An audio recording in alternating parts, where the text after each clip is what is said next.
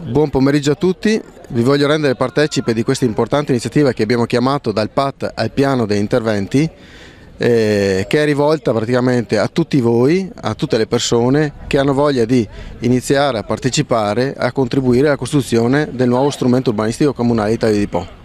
L'iniziativa è dal PAT al piano degli interventi. Con questa iniziativa l'amministrazione comunale avvia una campagna dedicata alla raccolta di idee e proposte da inserire all'interno del primo piano di interventi comunale.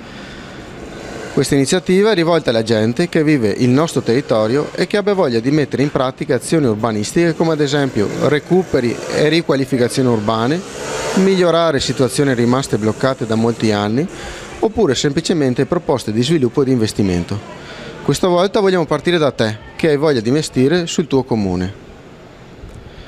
Una piccola premessa. È giusto ricordare che la pianificazione del territorio e l'urbanistica, come l'abbiamo sempre vista e vissuta, non c'è più e il piano regolatore che abbiamo conosciuto fin d'ora è stato messo in cantina.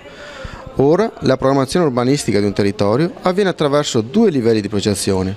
Uno di carattere generale che individua vincoli, fragilità, caratteristiche e strategie di sviluppo, che si chiama PAT.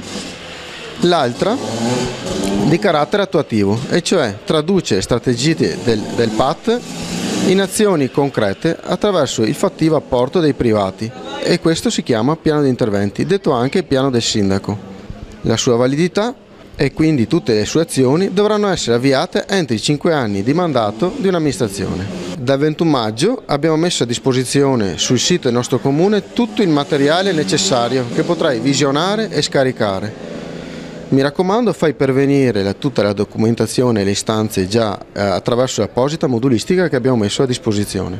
Detto questo, ricordo a tutti che le istanze dovranno pervenire entro il 21 giugno prossimo venturo. Le tue idee per il nuovo piano degli interventi di Taglio di Po.